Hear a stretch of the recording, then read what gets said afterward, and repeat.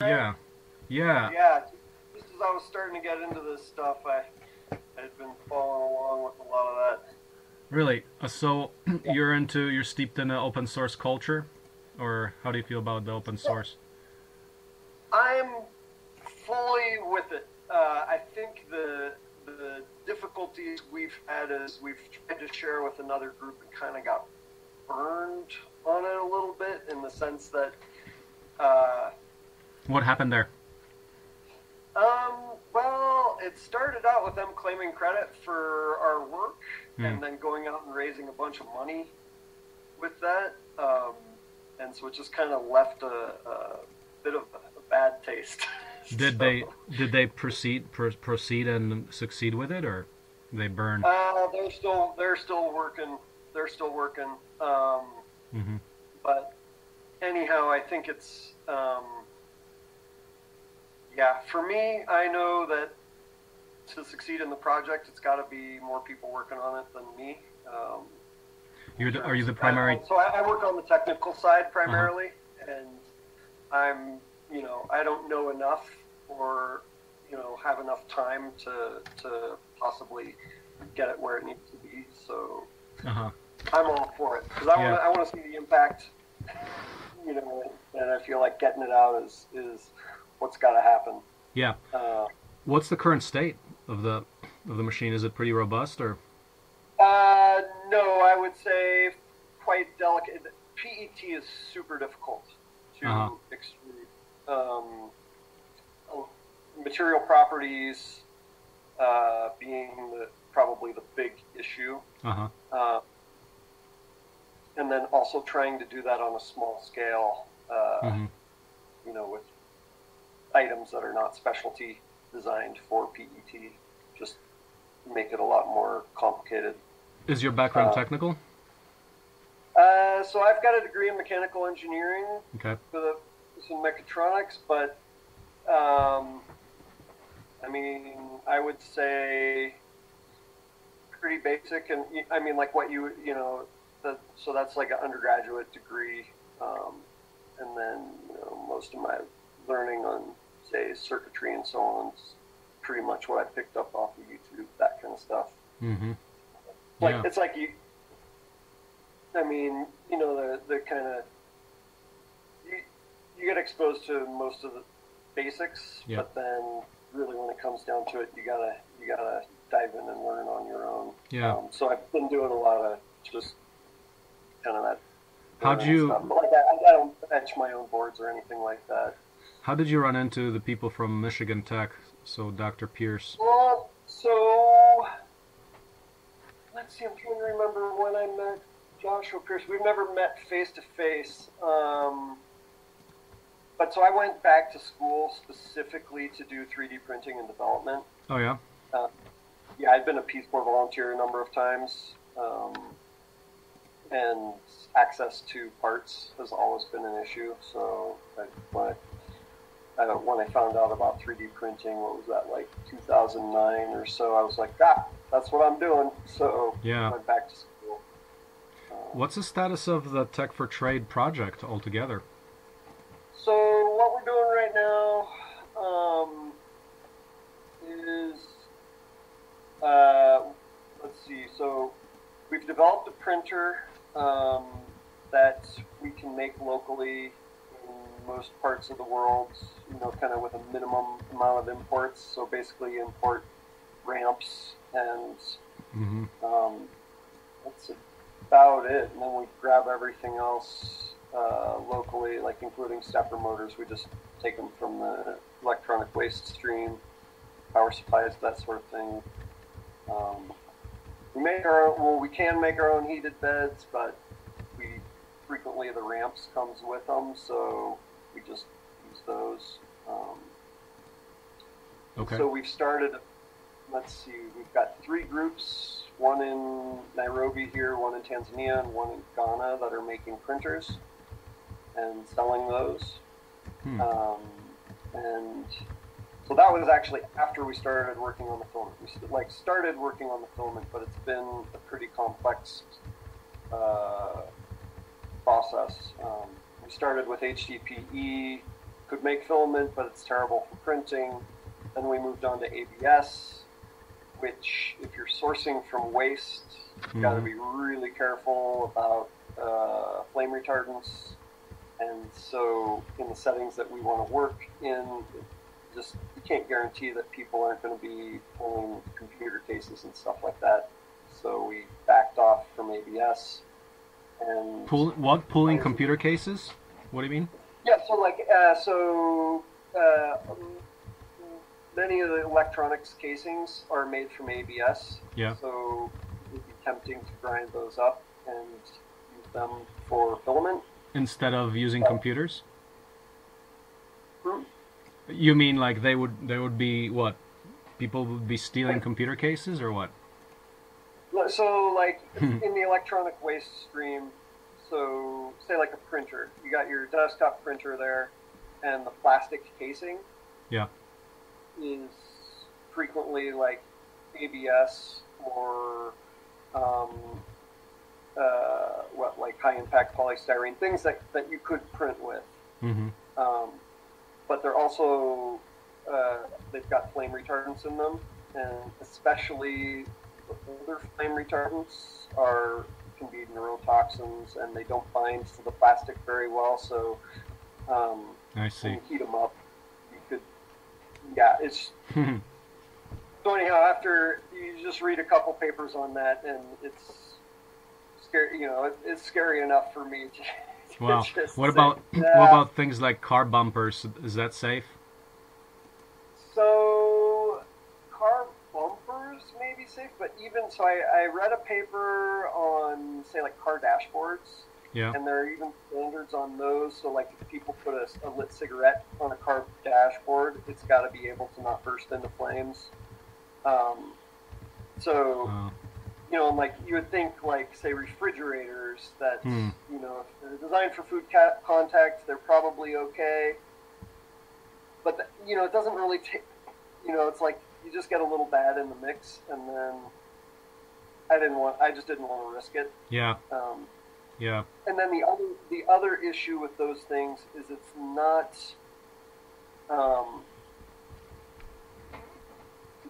in, I don't know, like the mainstream, the main waste stream, right? That's like kind of you go to the car junkyard to get those, whereas say like bottles are pretty much ubiquitous. Like any town you go to in the world, there are bottles. So that's why we decided to focus in on PET, because it is quite printable. Bottles are primarily PET? So, well, like soda pop bottles, water bottles, things like that, they're all... Detergent bottles? Number one. What? Detergent bottles? Like soap detergent? No, those are frequently HDPE. Okay. Milk jugs are HDPE. Okay. I mean, you can have limited printing success with those. Like when I was at University of Washington, we printed a canoe on a really large format 3D printer that we made out of a plasma. It was like a plasma cutter, CNC plasma cutter that was broken, so we kind of hacked it and did that. But print quality was pretty low, or exceedingly low. You know, we got it to float. So, tell me about the digital blacksmith network. What's the status of that? Okay. So the idea there is that in a lot of places there's limited access to products that could, you know, be very useful. Our big example right now are the microscopes. So what we want to do is I mean, the internet's loaded with designs, like, you know, a lot of great designs for things, but they aren't products yet. Right. Frequently they're like, I mean, I don't know. No, I hear you. I mean, there's like, if you want a commercial product or a marketable product, I mean, we talk about the same thing. I mean, you're talking about when I mean, the idea appears to be the same. which is let's get a few awesome product designs out there that can be open source, that can then spawn a massive movement of productivity within a population. That's where I think the economy is going, by people like yourself or ourselves. We make that happen, and that will clearly be the dominant way that things are made in the future. I have no question about it. But right now, we are still pretty much in the dark ages of open source, so not many people see this coming. And so I think for us right now, it's like I could envision, say, someone with access to those products in a shop that could start producing them. I can envision how they would make money. Our stumbling block right now is figuring out how we survive. You know, so developing that stuff is it seems to be pretty new ground for funders. And so I think that's also part of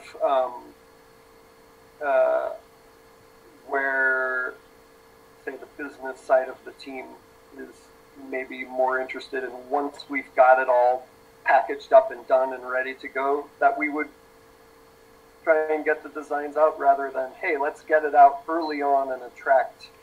Yeah, I mean, there's different ways to run a business model on that, and to me, I mean, the answer is somewhat obvious if you're willing to go the extra mile up front, and that is you're the entrepreneur yourself. That's what we do.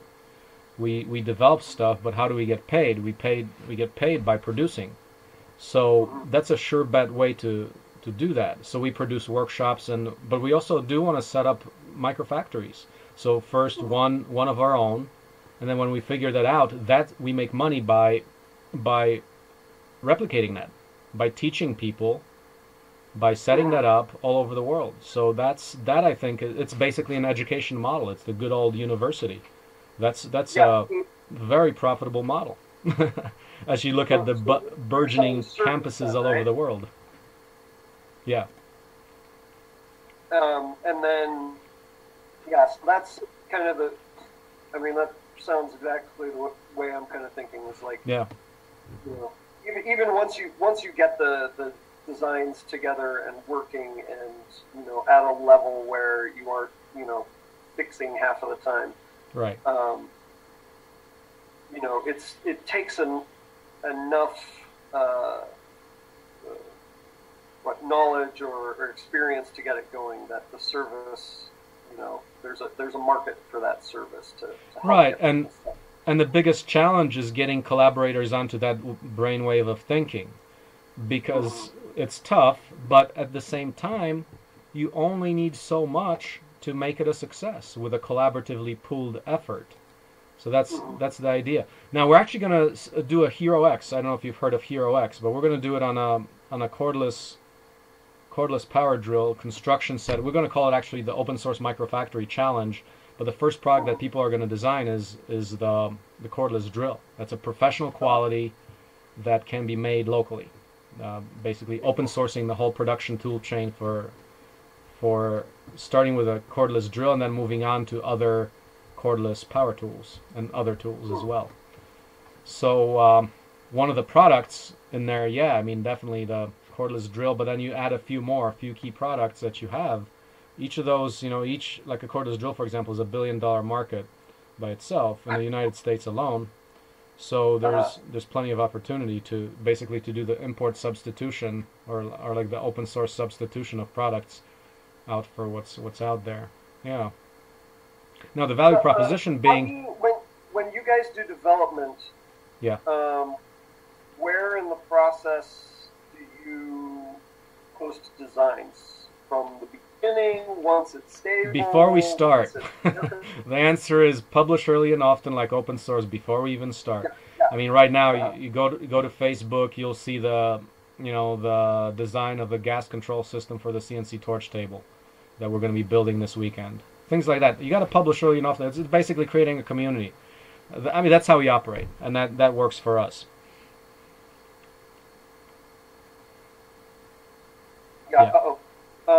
Let's see. The network just flickered a little bit. I'm like tethered through my cell phone, so hopefully Yeah. it works out that week. Yeah. I might have to shut the video down if it starts getting rough. How's Um, yeah, right. So do you have any designs that you can share, like the files and all that? so, so that's where I'd have to talk with William to just to make sure everyone's cool with putting stuff out before we. I think the goal was what we wanted to do was put a video together that just says, "Hey, here's where we are," kind of demonstrating Mm-hmm. what we've accomplished. Um, yeah, just because of that, I think that rough experience earlier was might have made people a little more skittish. Mm-hmm. But yeah, I mean, the goal is to get everything out there. I personally hope that we're publishing, like every day if there's a design change, we get it up there. When are you gonna have that discussion with? That'll be. I mean, I've already been. We've already been talking about that a bit. I think it's especially that the Bridge article came out. It's kind of more getting more important to finish that conversation and move on. And hopefully just kind of start attracting a larger group of people interested in contributing to the project. Because pretty much until now, well, still now, it's been, so I've been the primary developer on everything, and then there have been a few people that we've consulted, but for pretty small parts of the project. And so for me, I'm not an electrical engineer, I'm not a computer scientist, and so doing all the parts is just a lot for me to juggle and keep up the documentation, blah blah blah. So that's been the big struggle, and why I would really, I'm very interested in working with you guys if you would be able to help push the project forward. Yep. Yeah. So when do you, go ahead. Yeah, when do you think I mean, like, as far as, for us on our side, I mean, where are we going with this?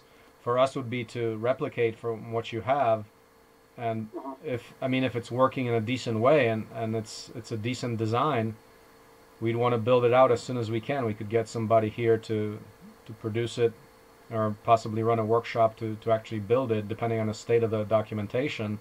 Typically what we like to do is if something is relatively well developed and documented, we continue on the documentation to the point where we can run a workshop and then invite people to build that with us. So we can do basically these weekend builds where we do a lot of preparation before that and then have a rapid build. That's how we do it. But if it's available, I mean, I definitely would want to take a look at it and run forward with it and make it work, make it a viable product. Yeah, it's so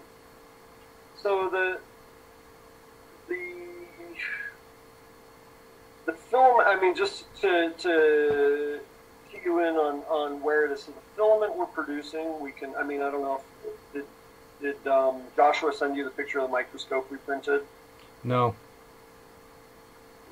Is there like a file thing I can pop? Yeah, I mean, you can put a link. Can you put a link into the chat box on the left-hand side? Oh, there it is. It pops out of it. Drop off. You're able to get like how much consistency, like plus minus. Oh, so that's 0.05 millimeter, or so.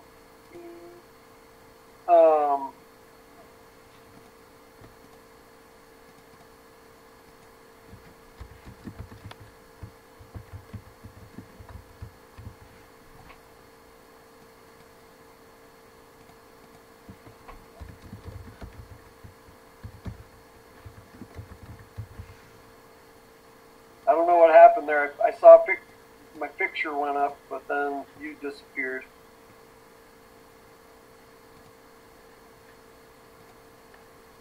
Did you put anything in the chat box? Yeah, I did, and you disappeared when I did the Can you try it again? chat. Just pop it into the text spot there. Yeah.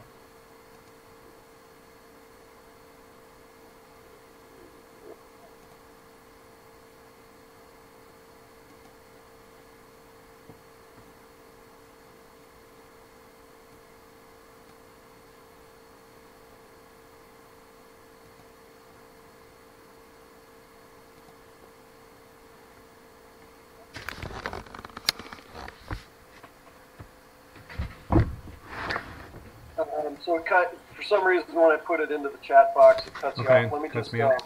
let Okay. me just attach Well, but it to anyway, the email. yeah. So on the diameter, the issue is that we haven't been able to get totally consistent diameter yet. So what we've done to get consistent prints is set up the printers with a diameter sensor. Oh, really? Yeah. Is that a capacity within Marlin? Yeah, so I had to. So Marlin is able to accept that, but the issue was, I'll send you the image later. It's anyhow, the prints are I would say pretty great. Like we can print a microscope that works just fine. Like quality is pretty much equivalent to what I'm making with commercial filament. Wow, that's pretty neat. Is the technology for the filament width sensing, is that relatively accessible, or did you guys develop it, or? So no, it's an open source project. It's on Thingiverse, and so I mean it's still so that sensor, even our modifications to the sensor, we're still developing, but that'll all get posted out as well.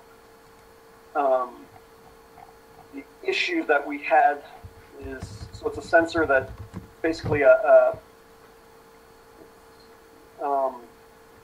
basically a CCD array with 3 LEDs. So it basically produces shadows of the filament from 3 different angles and then figures out an average diameter. Mm-hmm. And so with the transparent filament, can you see my screen? yeah. Is it one of these things? Search for filament width sensor. I think there's an earlier version of one that Flipper put up. By Flipper, yeah. There's a Flipper one. Okay, so if you go to his, so that's kind of where it started, and then oh wait, there it is. It's the kitty corner to that one. This one? Yeah. March 3, 2015. Yep. So that's the one that that I used. And the thing that's nice about it is that it helps deal with oblong filaments. So we're close to licking the out of roundness problem, but not quite there yet. So that basically you can put oblong filament through your printer and that'll help adjust for it. But how does so Marlin? There's a feature in How do you activate it in Marlin? Yeah, so there's a feature in Marlin that that basically there's a filament width sensor, and so you can uncomment that, and that activates the filament width sensor. In configuration.h? Yep. It might be in advanced. No, I think it's down near the bottom of configuration.h. Huh. And so then you can actually modify Marlin slightly, and the Marlin, then the filament width sensor, basically between the two firmwares, you can set it up so that if the filament goes above a certain size or below a certain size, it will initiate a change filament routine, or if the filament runs out, it'll initiate it'll pause the print and initiate a change filament routine. So you can actually, like, I kind of hacked in that code so that, say, I could use sections of filament that were decent. So if Wait, so like it doesn't, so the way it works, it doesn't actually slow and speed up the filament feed? You have to, it just stops it? No, it does. It does slow and speed up the filament. So I have successfully printed with filament that like our worst filament, which ranges from, say, like 1.3 millimeters up to 2 millimeters in diameter, and it evens out the print quite well. Although I'm still tuning the algorithm for edge detection, because when the filament's oblong, it doesn't, the original algorithm, it doesn't always catch the edge. Yeah. Because the filament kind of acts like a lens, and when the filament rotates, that the bright spot can kind of shift. Have you talked to the guy, what is it, Inornate? You talked to that guy? I haven't yet, but yeah, that would be something on the list. Pretty much for the past few months, so I just got this working. The other thing we've done, so we've basically been developing from bottle all the way to print. So I've created a chopper that actually makes the flake for the plastic.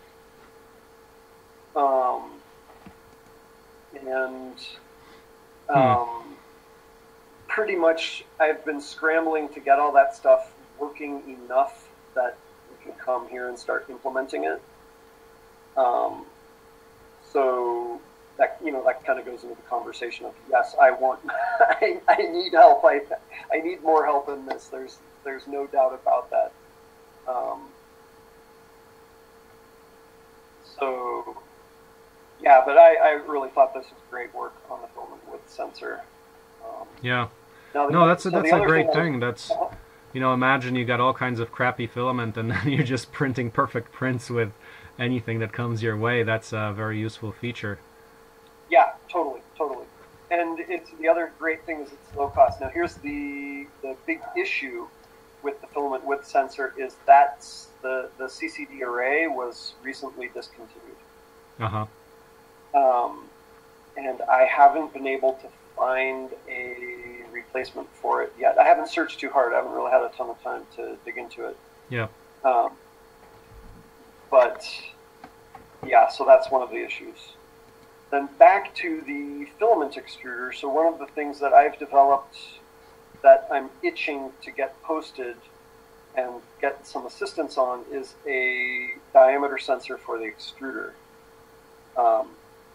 And so the issue with PET is when it melts, it's very low viscosity. So industry does all sorts of stuff and invests a lot of time in upping the viscosity of the PET from the recycled waste. And there's additives you can put in, and there are methods you can use to extend the chains, which on our scale and our locations don't really seem like... What is the technique for extending the chains? Is it temperature control? Yeah, pressure? It's like I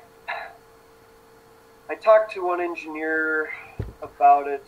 Let's see, it was a couple of years ago, I think. I think they basically heat the flake and mix it at I want to say higher temperature, possibly under vacuum, for a length of time, and the chain ends find each other and kind of merge together. So like with a given time, you kind of get a given increase in chain length, and it's.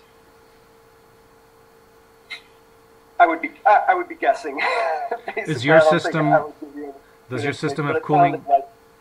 Sorry, does your system have cooling underwater? Yes, we do.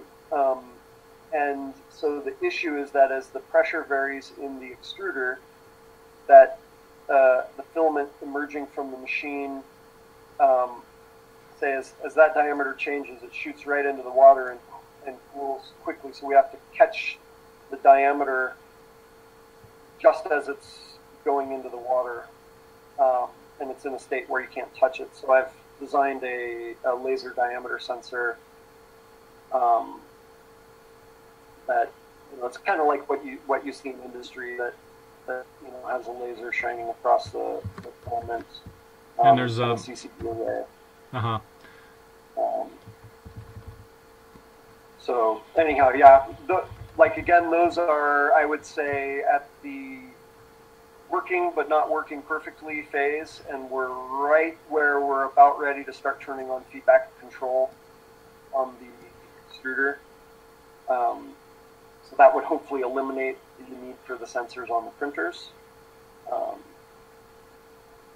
Yeah. I haven't successfully done it yet, so. Do you think the printer route is not really scalable?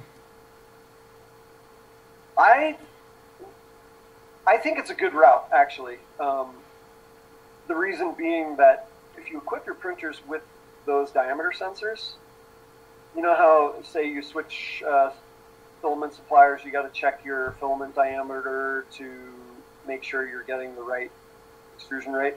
With that filament, you just throw it in and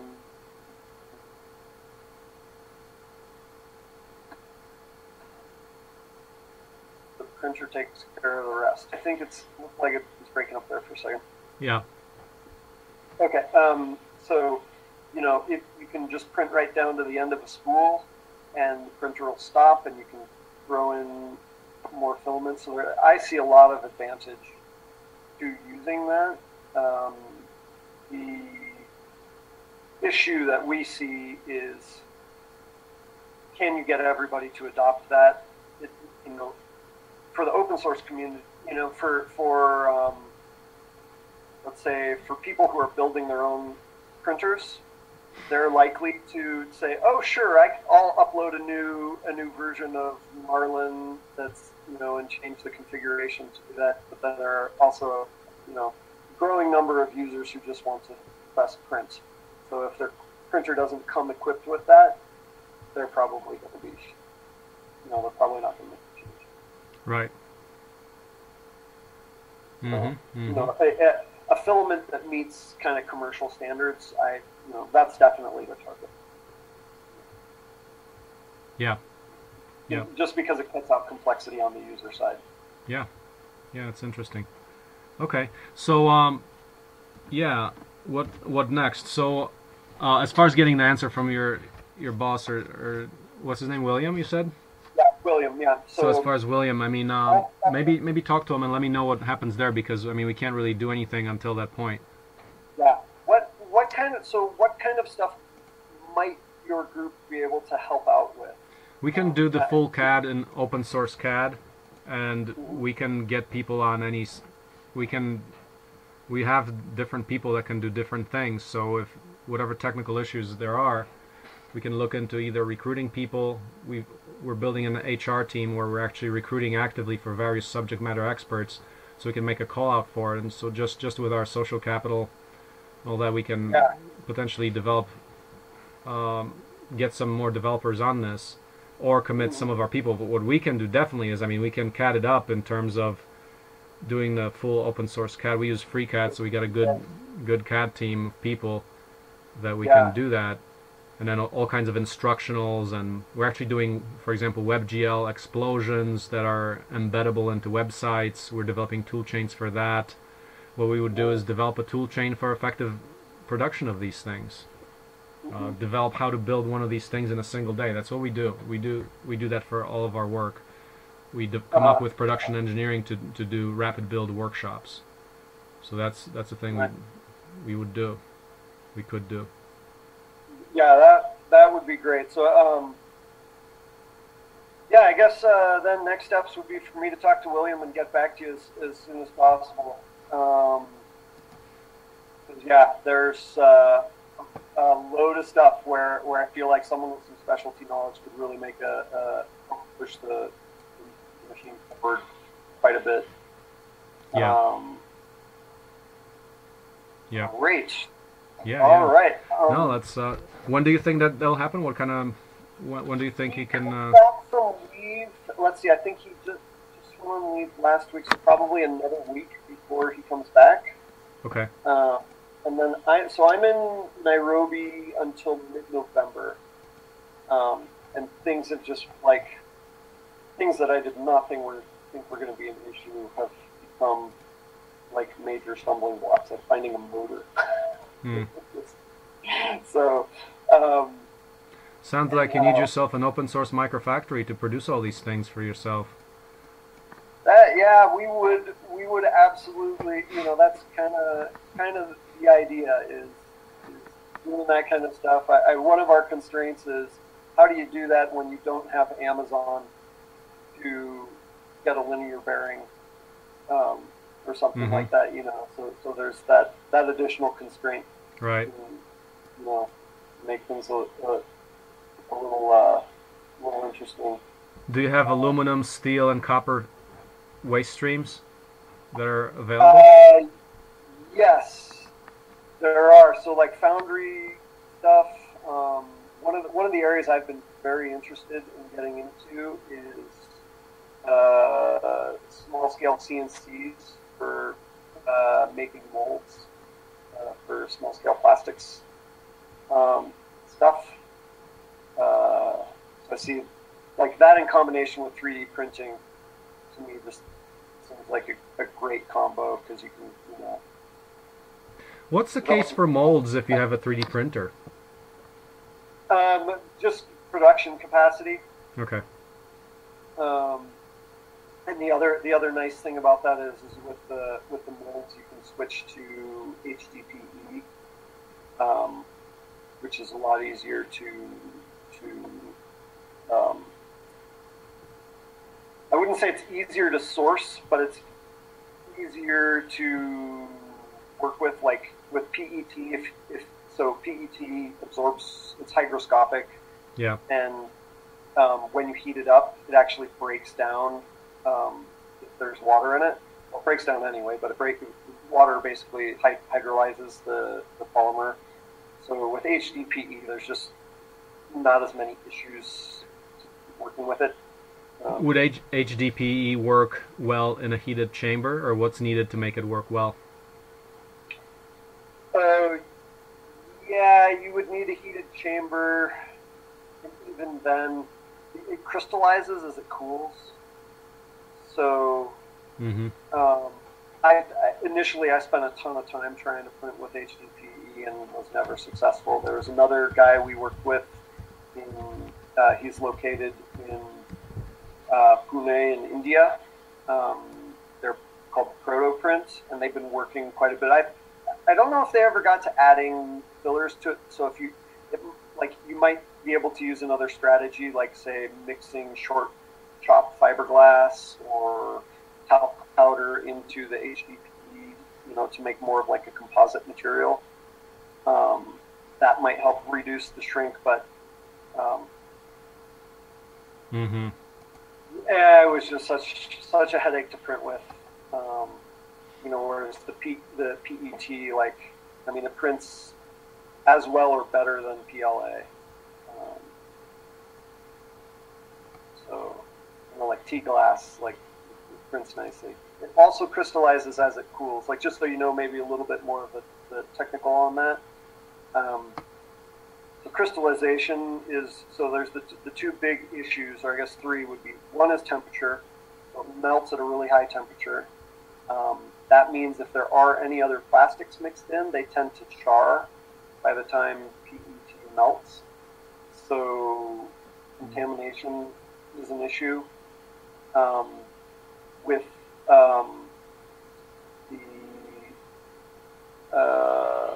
let's see here, I just lost my train of thought.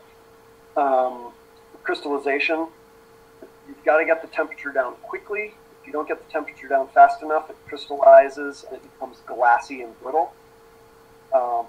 So when we initially printed stuff, we would get things that would just shatter you just bend the part, and it just, I mean, it's kind of scary. You have to have your glasses on for sure, because as it bends, and then just explodes. And then the third is moisture. So it'll absorb moisture out of the air. So that means if you're using wet filament, it will foam up as it comes out of the nozzle, which causes all sorts of headaches and issues. So yeah, there's another thing to deal with on the print side. Yeah. Well, all right.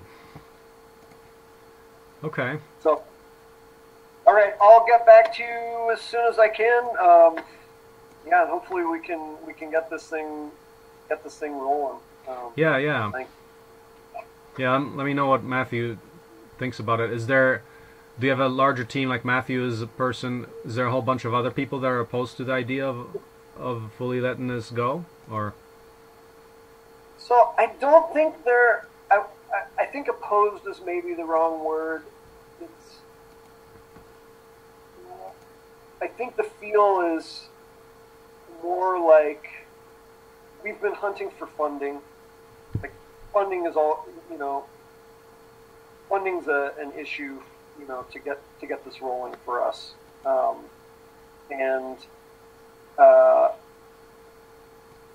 So I think the main concern is losing thunder. Saying, look at what we did. Whereas I mean, part of me thinks, especially because we feel like we're in the last mile now. But then, I feel like, don't we get a lot of thunder if we say, look at who we're collaborating with, look at the power of the community that's helping move this forward. Yeah, definitely. Yeah, I think that's the thing. The rest of the group comes from business, traditional business where ideas are protected and that sort of thing. So. Yeah, the only thing you can do, in my opinion, is just show the business case of what's the revenue model. And so you just have to say, okay, it's a training model, it's a workshop, it's a production model. You just have to get creative on that part and say, here are the numbers. So come up with a case for that. Is there stuff maybe on your site that I could share with them? Stuff that might strengthen my case than me just talking off the top of my head? No, not particularly. The deal is that we haven't shown a viral replication example yet. While we're getting supported by doing this and we run workshops, we're bootstrap funding, nobody else has done it yet. So until we get to that point, which should be, we're looking at getting this 3D printing enterprise. The tractor is very, very close to the point of going potentially viral and things like that. But that has to happen first before we can make a solid claim. Here, look at the economics. I personally think that the 3D printed cordless drill may be a case where you see, okay, now we've got this amazing design, and many people are actually able to go into business because of that. But unfortunately, it's too early to have those case examples. I'm not sure. Yeah. If the people on your team don't see it, it's kind of hard. It's a real friendship. The groups that I think of off the top of my head would be, say, like Lulzbot. That's the only case you can say. You can say the two most successful 3D printing companies today are open source. That's Lulzbot and that is Prusa. And you can tell them that Lulzbot is the fastest growing computer company in the United States. That speaks for itself. Yeah. I think you can make a clear case for open source. People confuse open source which is a development technique, and the revenue model. You shouldn't confuse those. The idea is those are separate items. Open source is a development process. The revenue model, you have to make your money somehow. Open source is not inconsistent with a revenue model. Just have to come up with a revenue model that works for them, but it can't be the same old. I'm going to protect IP and corner the market. You're guaranteed not to succeed in terms of changing the world. That's all I can say. And the way development's going now, I mean, someone just needs to look at your device and they've got access to all the tools they need to replicate it. So, like, someone in the U.S. isn't doing it. There's someone else in the world that's pumping out. Yeah, I mean, the only thing you can say to your people is, look, man, like, when we distribute that, just think about the power that comes from that. The power of economics comes from how many people you're serving. So, I mean, I think there's a very clear case that that economic power will return back to you when you are serving people. So focus on doing that good work and don't worry about the rest, you know? Yeah, don't worry about it'll be there. I mean, it's just a scarcity mindset we're dealing with. It's like just people who think that there's not enough for everyone. Exactly. So, there's too much plastic. That's the there's plenty for everyone, and especially in this business. So, in the business of plastics. So, okay. But anyway, yeah. Let's talk after you have your discussion. See where we go from there. See if we can use that, and definitely we can. We'd love to collaborate on the development part and make it a real product. Yeah. Sounds great. Well, it's been great talking with you. Yeah. All right, Matthew. So thanks a lot. Thanks for the time, and we'll be in touch then. Okay. All right. Bye. Thanks. Bye-bye.